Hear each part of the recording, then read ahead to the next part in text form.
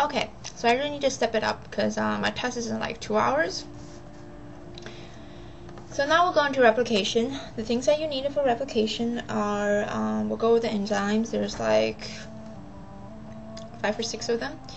Mainly you need to remember the HPGLP, H being the helicase, which is the one that opens up the double-stranded DNA ahead of the replication fork.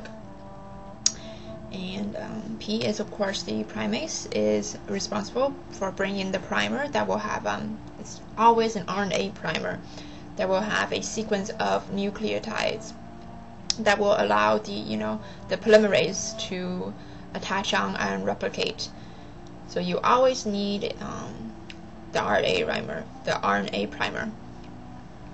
So, and then the G refers to gyrase, which is the enzyme that temporarily breaks the double bound in the double strands of DNA to release the the tension as the strand is being opened and replicated.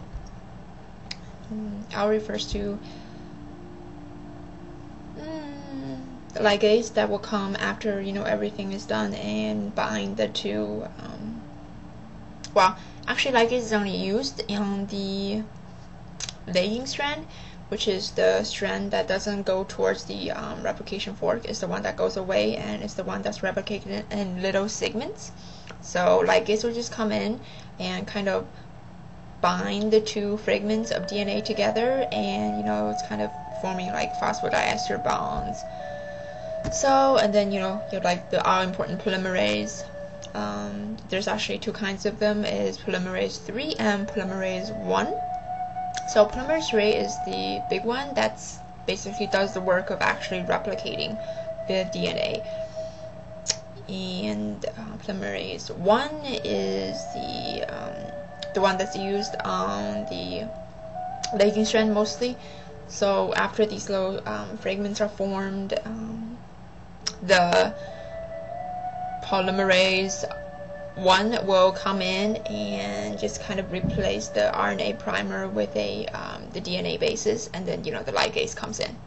Okay, so that's HPGLP. You need to remember. Oh, and also replication differences between the two. In prokaryotes, the replication actually goes bidirectionally, so you have one going this way and you got one going that way, because the structure of prokaryotes is that it's a ring of double-stranded DNA.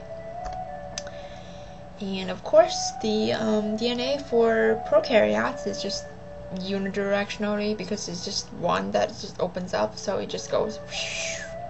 Okay, so that's one of the main differences. Also, of course, there are other differences. Of course, prokaryotes are much faster about replication than we are. They're about 10 times as fast.